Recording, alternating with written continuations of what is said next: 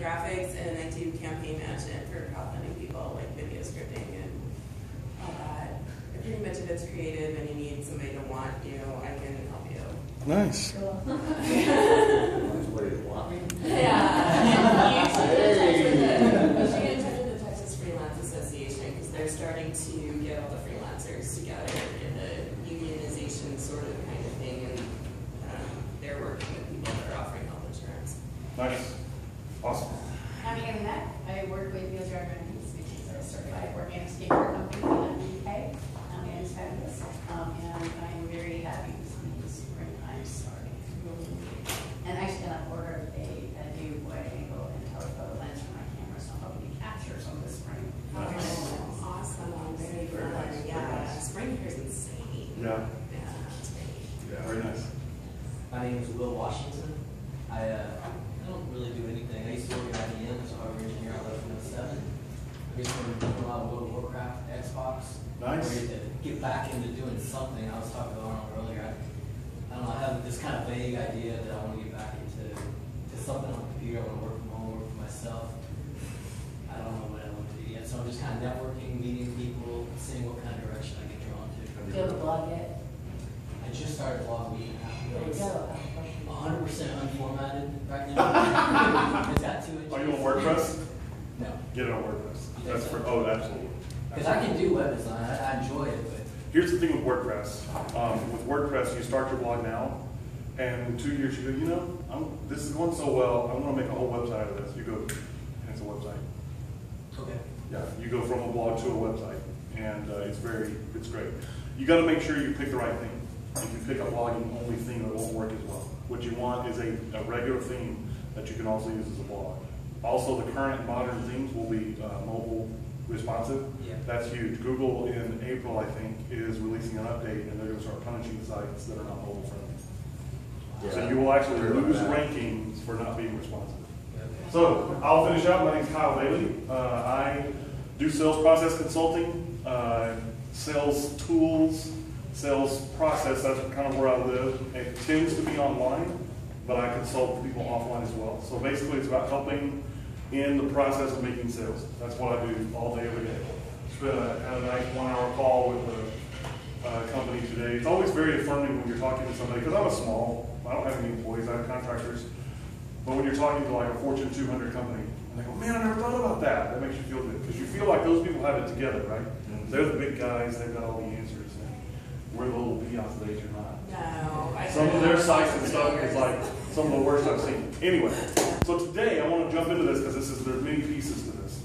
What I'm going to do is I'm going to start by going over my core presentation, which is the 5 steps of the sale and why your website doesn't work. I'm going to run through that very quickly, okay?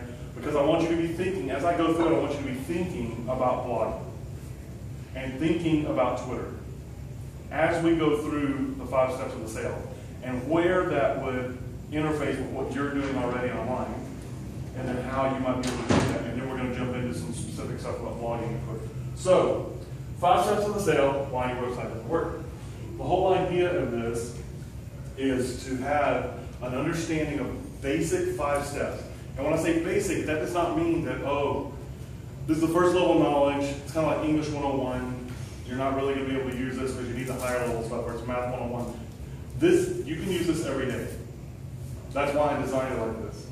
My contention is not, if you've ever heard this presentation, you've heard me say this before, my contention is not that these are the only 5 steps of the sale, but rather that these steps are always present no matter how many steps you have. You may have 37 steps in your sales process, but these 5 are going to be there. So, greeting, it's a light point of the funnel. Your home page generally functions as the greeting, but the greeting happens when somebody coming to an awareness point that already know who they are, what their pains are, and they meet you. It's going to be rare that somebody meets your ideas and is not thinking about it already. Because the keyword-driven world, we're well into kind of a 3rd generation of understanding of search, hashtagging, keywords. People are sophisticated now. It's not 1997 when Google was its first thing coming out, you know. So, greeting is the wide point of the funnel, it's the handshake. It's early stage. I use this because most home pages are a lot like this. Most Twitter accounts are a lot like this. You can't really tell what's going on. There's no real point to it. Everybody tries to jam everything in there because they're trying to squeeze everything out of one thing. You're trying to squeeze blood out of a turnip, essentially. And you can't do that. You need to have a purpose for everything you're doing. And that purpose needs to ring out when I'm looking at whatever your outlet is, whether it's Twitter, homepage, whatever. Okay? So simplify, clarity, that's what you want to think about. Low pressure at this point. You don't want to be selling right out of the gate. Generally speaking, there are some exceptions to that. If you're what's called highly transactional, so if you're selling beer and you are competing, you're kind of shouting to the hurricane of all the other beer sellers out there, you want to take up the purchase pretty fast. But if I'm selling you high ticket coaching and my ticket is $30,000 a year, I'm not going to, hey, give me a check for $30,000 right when you need me, right? That feels too fast, it feels pushy, right? So, greeting, relaxed, you're chilling back on a nice big comfy leather couch, unless you don't like leather, then it's pleather, and you're just chilling out, right? There's a nice warm fire, unless it's warm out today, then there's a nice cool air conditioning. You're just chilling out, you're learning, right? You're chilling out, you're having a glass of wine, you're learning. That's how you want to think about it. If it doesn't feel that way, you need to think about restructuring your content. The second step is rapport building and investigation. A lot of sales processes and trainings will separate these into two steps. I combine them because I don't believe you can do them separate from each other and it be effective. Okay? So I'm going to build rapport. I'm going to understand who you are. I'm going to kind of let you know where I am, who my ideal clients are in this process. Then I'm going to essentially ask you to identify that, yes, I am interested in your product or service and I have this need. I want the solution. Okay? I use this and the FBI because the FBI has hundreds of thousands of people solely dedicated to one thing, and that's learning about people. Every piece of paper, in every folder, in every box, on every shelf in this room contains the output of hours and hours of human endeavor to learn about somebody else. Are you going to do a lunch on that? Yeah, I usually do like 2 or 3 a year that do something like this. So if they're that dedicated, we should be that dedicated. You never stop learning about your clients, about your ideal customers. And you may feel like you know them really well. Wait 10 years, everything changes. Because why? You have the online generation that were born in like 1985. They don't really have a clear understanding of life without computers. Then you have the folks that are born in 1995 who don't really have an understanding of life without the internet. Then you have the folks that are going to be coming online in the next 5 to 10 years. They were born in like 1997 to 2004, and these are tablet kids. Phablet, sometimes they call them now. Phone tablets. They do not know life without smartphones. They don't know life without social media. The buying process, the learning process, the sales process is much different, although in reality it always stays the same. So, always learn about your clients. How do they buy? What do they think? What do they fear? What do they love? These are the things that you should know about them because it will affect their purchase process. Presentation. So we've gone through greeting, rapport building, and investigation. Now we're at presentation. After I greet you, we shake hands. Then I get you through the process of self-identification. You raise your hand and say, I'm interested. I have a pain that needs to be solved. I say, great. Now that I've understood a little bit more about you, this shiny object could be the solution to your problem. It's the first time you try to present a solution, okay? That I apply a possible solution. And notice I'm saying possible. I may be very convinced that this is the solution, but I'm not going to tell you this is the solution to your problem. I'm going to present it as a possibility. Tell me your name. Dawn. Dawn, I've heard what you said. I think this might be a solution to your problem. Let's talk about this. So I'm presenting it, right? Presentation, you should not be selling before this. If you are, you're doing it wrong, okay? Even if, like we talked about, highly transactional, you still are going through greeting and rapport building investigation. It just happens really fast, okay? Greeting may happen on the cert page. It may be on the meta description. That may be the only greeting you get in, but it's still there, okay? So, a clear path is what you have to have for presentation. If you don't have a clear path to a solution in your sales process, presentation is not going to be effective. Okay? Imagine this very same scenario without that path there. All you've got is a field. Where am I supposed to go? Think about that. That really is, I love human behavior. I really love it because it's very revealing. Everything in the sales process is so revealing about human behavior because it's all about me pulling money out of my pocket. I like my money in my pocket. It feels very warm and secure there. I work really hard to get it there, and it's painful for me to take it out and give it to anybody else. So there has to be a bigger pain for me to do that, right? But there needs to be a clear path to why. There's 30 more people on the Google search return page. Sure, somebody else is going to do it right. So they can just bounce right out there and go find it if you're not going to give it to them, right? So clear path, make it easy. I can look way down the road and see where that path is going. Whereas if I'm in a field with no path, I'm looking all over the place. That's the way a lot of websites are. I get to the website, it's just one big open field. Hope you find what you like. You know, we put some words here, we put some navigation bars, you do the rest of the work. I'm leaving, I'm out. Okay, clear path, presentation. You're presenting a solution to my problem. Demonstration is the fourth step. So we've gone through greeting, rapport building, investigation, presentation, now demonstration. Now, I've showed you the shiny object. Here's your shiny object. Demonstration says this is exactly how it's going to solve your problem.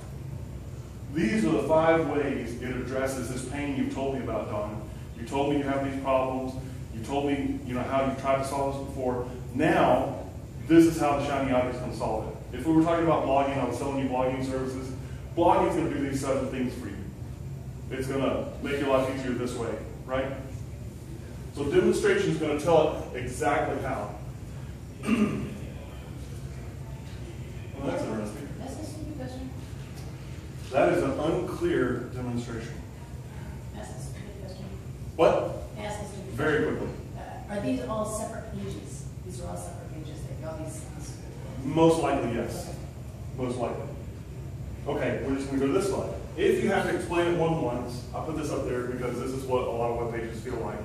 A lot of Twitter feeds too. You go on Twitter feed, got stuff about donuts, I've got stuff about kittens, I've got stuff about my sales stuff, I've got stuff. It's all over the place. There's no core idea. And that doesn't mean you talk only about what you talk about, but what it means is there's a cohesion there. If you should be able to go to my Twitter feed and find out stuff about Austin, stuff about, if it's my personal feed, it's whatever I want. But if it's my business feed, it needs to be about whatever that business is about. What kind of solutions do I provide? Who do my clients look like, right? What kind of community do I live in? But if you have to explain it more than once, you're doing it wrong. I've always loved this guy. He's very enthusiastic, but he's wrong, right? One of them's doing it wrong. I've always presented this as if it's him doing it wrong, but he could be right. Who knows? It could be her that's doing it wrong. One of them's wrong though. The close. We're all afraid of the close. The customer's afraid of being closed and sold the wrong thing. Salespeople are afraid of the close because they're afraid of rejection. So we fear the close. But the reality is if you do these other 4 steps correctly and you really robustly invest in them, believing that you only do business with people who are the right fit for you, closing's easy. I almost never have to close. Almost never. When really at the end of the deal, all we're talking about is when we engage, for how much, and for how long. It's never, I don't know if this is right for me. Why? I did my job. I investigated, I know who they are, I know what their pains are. So I talk about pains and solutions, right? Then when we get to the close, they just want to know how long is it going to take? How much is it going to hurt? It's kind of like going to the dentist. You don't go to the dentist going, I don't know if I want to solve this toothache. It's causing me raging pain and it makes me shake, it hurts so bad, but I don't know if I want to solve it or not, right? You're at the dentist for one reason, that's to get rid of your pain. That's the way your sales process should be. So, this is my definition of sale. When the right solution meets the right person or the right need at the right time.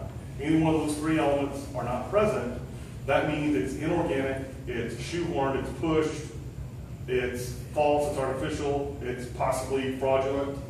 Something's not right, okay? That's my opinion. Okay, now, let's jump into blogging. Anybody have any questions or thoughts at this point? Okay, so with everything that I've said, what do you think could be some of the high points of where do you think blogging, how would blogging work in the sales process? About the introduction. Maybe? I mean, are we just on blogging or are we including Twitter right now? Blogging. Well, I was talking to Bill earlier, and I used to do the old SEO for my own websites, and so I would use blogs and I would write articles to get them to think about things that are problems. Right. But then I would use that blog to use links back to my website. Yeah, yeah. And So so- you're going to go share it somewhere. Right, so maybe post those blogs wherever you post them, on your own blog, if there's another place where you can post that, and then basically with all the search engines with those articles and those links point back to you, so I would use it for that. When you say you used to, what year era Well, was we're this? talking 2007 to about 2009. Okay. I had a really like on every search engine, I was like number one and number two. That's great. That's great. So it's not a really important element thing to remember, kind of historically, is Twitter started in 2007. Yeah. Okay, so blogging itself was a new medium at that point. Yeah. The blogging comes from the term web blog. Okay, that's what blog comes from. Weblogs started. It's essentially the first phase of what we now know. It's essentially the modern iteration of EdTV. I don't know if you've looked on YouTube. You know what YouTubers are? Yeah. There's this whole subculture, man. My nieces and nephews told me about it. Like, oh yeah, I watch YouTubers. You watch YouTube? I mean, I watch YouTube. Like they have their own channel and everything like that. It's not just that. They've got this whole audience. Yeah. You've got this whole, it's fascinating. There's a great documentary on Netflix about it that covers like eight of the most popular, at that time, most popular in the world. Right. And some of these people are making multiple six figures just talking about their lives and stuff. So my point is, that's what blogs started as. Right. I bake cupcakes. This is why I bake cupcakes. This is what I love about cupcakes. I'm going to go read about her cupcakes, right? Yeah. So now it's like everything else. It evolves through multiple phases, and it's reached a very highly evolved or highly devolved phase. It really depends on how you want to look at it. Because you have a lot of people. Not saying that you were doing this, but a lot of people are out there trying to game the system. They're trying to get an edge through blogging. So the biggest change that has happened since the 07 to 09 era is that Google has vastly and dramatically changed the way they rank. Now, we're able to rank pages now without any links at all. No links. You don't have to shoot links anymore. That's generally true, and there are exceptions. Links don't always hurt. You just have to be careful with them. But just by creating your content in a certain way, you can get pages to rank. I've got a page for a Dallas website that ranks in real estate sales with 0 links. I have not shot any links to it. Google said they wanted to go this way, so I went and tested it, and it worked. So it's a different world than it used to be. It's all about content and how useful it is to the reader, okay? So that's a very, very, very important, indispensable principle, really, okay? So blogging can really work in any phase of the sales process down to the point of closing. I can tell you, let's talk about sales consulting. Be a little self-serving for a moment. So let's say I'm going to do a blog on sales consulting, and I'm going to tell you a case study, the 5 ways this sales consulting project helped X client close more deals. And I'm going to break that down into 5 pieces. It's a blog post, but at that point, if you're reading this and you're really interested in it, you're thinking about, you've already got self-identified as someone who needs sales consulting. So you've already gone through homepage greeting and rapport building investigation. You've identified for the presentation of the shiny object is sales consulting, right? And you're going down to the demonstration and presentation. So you're already on step 4, right?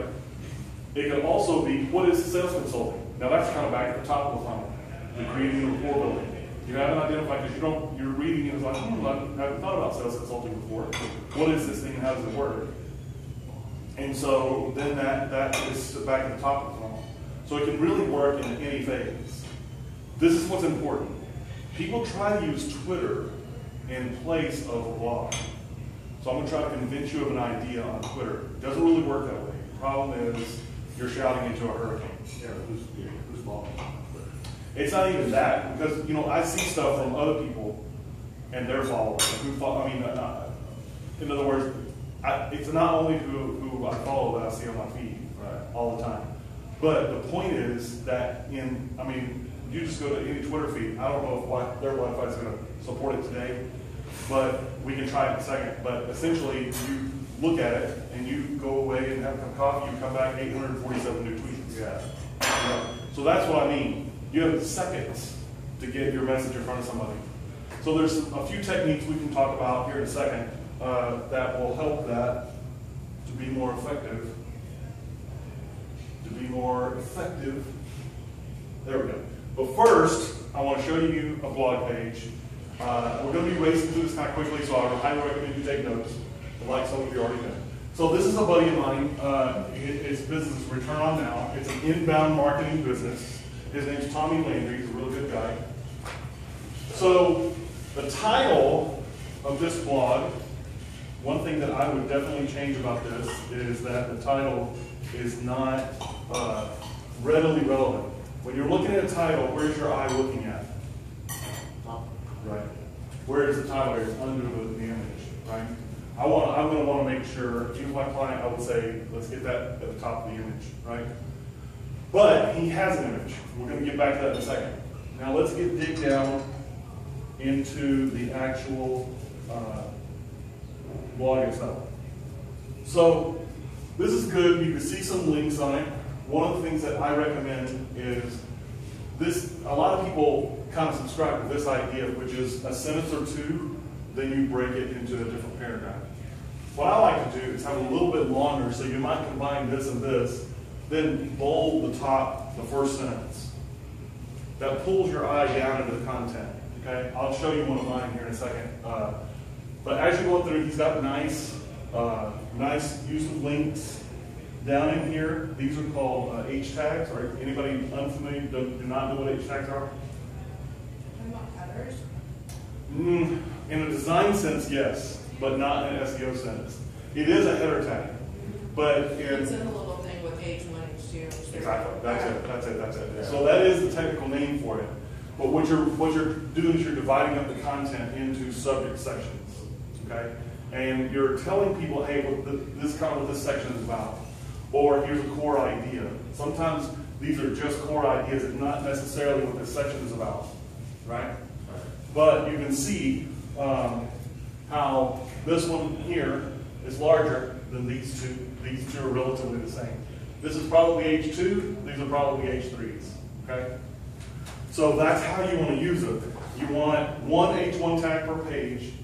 You want to be careful about how you set your website up, because if you have a repeating H1 tag on every single page, that's a problem, because now you can't have a blog page with an H1 tag. Does that make sense?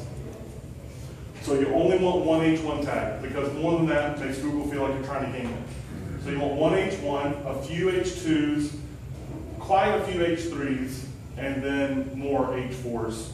And really below that, you shouldn't really be using 5 on a blog post, unless you've got a 2,000 word blog post. Most people aren't going to read that. So let's get down through this. So you can see he's got his content divided up really well, really nice. This is a long blog post. So, anybody have any comments just as I scroll through this? Thoughts? So, this is somebody that you know? Yeah. Okay. But don't let that shade anything you're going to say. He's got thick skin. No. Because you said you would tell him to adjust certain things, so this is not. Yeah, I would add more images, first of all. Yeah. Yeah. And would that I be- would want multiple images. When you do add images, are they going to be like kind of small sidebar? You can size them. You can size them.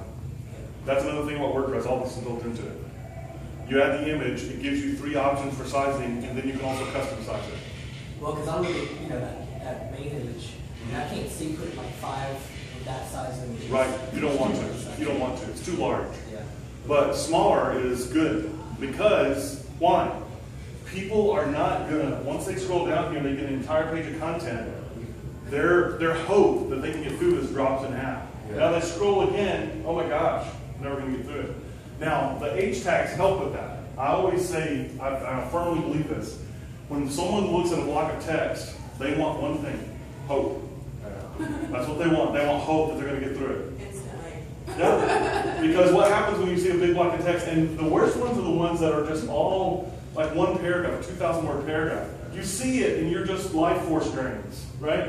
Especially if you know you have to read it. For me, that's a bookmark. I'll come back to it. And you never do. Well, we also think in images, so. Yeah, absolutely. That's absolutely true. But an image has kind of a twofold main purpose here. Other than SEO, this is just customer facing. That's all we're talking about right now. Customer facing. It serves the actual page. Now to me, there's a little bit of disconnect. You're rolling a snowball, SEO, make some connection there for me. Right. I might I don't know use what's that. happening with that snowball. That's it. Is it headed toward a cliff? Are people racing it toward a cliff? I can't tell. I think it's the idea that you're rolling a snowball, you're not grabbing some snow, right? You're rolling a giant snowball, that's SEO. You can't just like throw some snow at a wall and you're done with SEO, right? I think that's what he's going with, but I would probably put that in the title. That's not as clear, right? You could have defined that so Sure. people know what they're looking at. Sure. So then I want to get down in here, and if I'm going to continue that metaphor, I'm going to throw some other things in here. Maybe a blizzard and how small snowflakes add up and all these blah blah blah whatever. The point is, I have more images in here. Now let's jump to Twitter. Anybody familiar with Hootsuite? Anybody unfamiliar with Hootsuite? I am unfamiliar with. Okay, Hootsuite is essentially a propagator, aggregator, automatic posting thing. So I can go in there, I can literally, if I want to, schedule posts for every single day for the next however long, how many ever years. Yeah. But I can also, because Chrome is so awesome, I highly recommend using Chrome. Right up here in the top right, I don't know if you can see it because this doesn't scale properly. You see over here? Everybody see this? Okay. This is their extension tray. Chrome has amazing extensions. One of them is what's called the Hootlets. So I can go over here, tap this, tap this, tap this.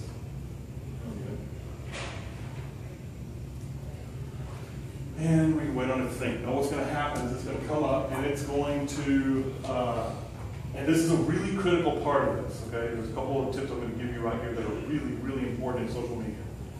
The first is the Hootlet will tell you how social media is going to view this blog post, okay?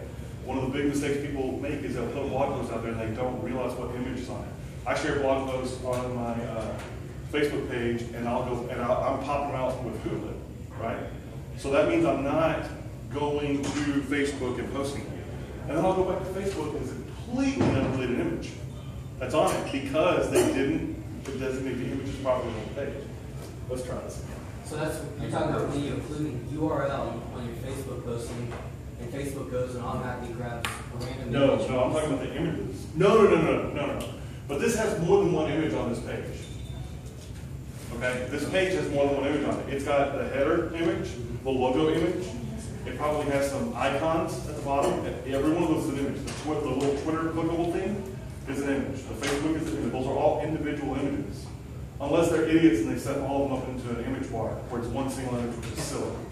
Don't ever do that. Make every single one individually clickable, okay? So now you see what this happened. I've got one of 5 images available. But what is here? This image. So it's good. It's set up correctly. This is the featured image on the page, okay? In WordPress, you always have a featured image option. You only ever want to set that on blogs. Don't set it on your pages. It'll jack everything up. Depending on the way your WordPress, everything has an exception, so I'm going to quit saying exceptions. There's exceptions to everything, okay? So you get a nice title. Now he's got a secondary thing that's really smart. He has his Twitter handle in his posting kind of vernacular. His protocol, his social media protocol has his Twitter handle in it. So when it gets shared, it automatically tags it with the Twitter handle. Okay?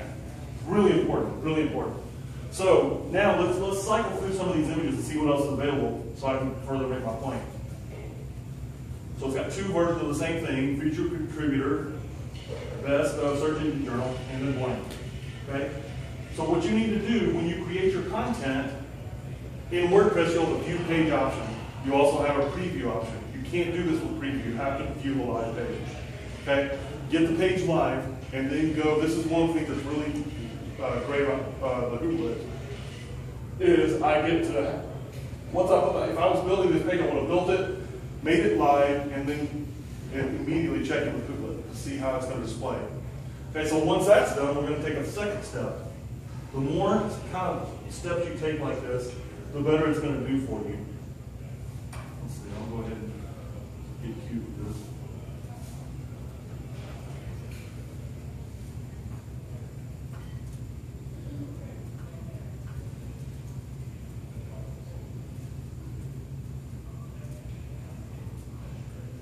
Anybody have a Twitter handle? Yeah, at Dawn, JWN, another N, WB. WB is a boy? Yeah. Okay. Anybody else? I accidentally put two N's in my name. Anybody else? Anybody else? I don't remember mine. At Garden Fresh Essentials. Takes money. Garden Fresh Essentials. I feel like I should be eating a salad. I know. Or putting organic skincare on your face. That sounds yummy. Actually, maybe no, but I don't think it's not. Well, I think I'm doing Twitter. Yes. I was never a tweeter. I never was either. But What's it's, the point? I'm not a- you gotta have it. They're moving, it's like kind of like the Death Star in a quasi-positive way, however you look at it. It's just moving into Death position. Star. Right? That's it. But just like the Death Star, like slowly moving into position, you know, that's exactly what's happening with Twitter. Twitter is becoming one of the core foundational marketing online platforms. You have to use it. Okay. Yeah. So And I also feel like if somebody doesn't have a Twitter and they're trying to sell me marketing, like what the hell? there you go. Yeah, I'm like, you have. I've got a buddy of mine who sells marketing services to people. He does nothing online. I don't know how he does it. Well, just good for him. All right, so let's take a quick look at this. Can everybody see this? Can you read everything I put in there? Yes. Okay, so you see, we're talking about this blog post our meeting today. I tagged Dawn at means that she's going to see that in her feed. All of her friends are going to see that in her feed as well. You got to be careful with this, okay? Be very giving, give way more than you take. One of the things that really sucks is people out there over tagging. I've got people right now, because I have a few followers and I do a lot of marketing work, I have people all the time that are tag bombing me.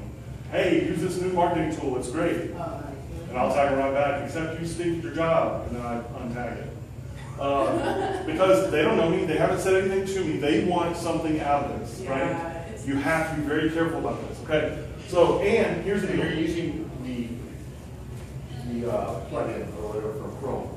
Called This is Hooplet's extension, yes. Okay. Hootsuite's extension. But we'll go to Twitter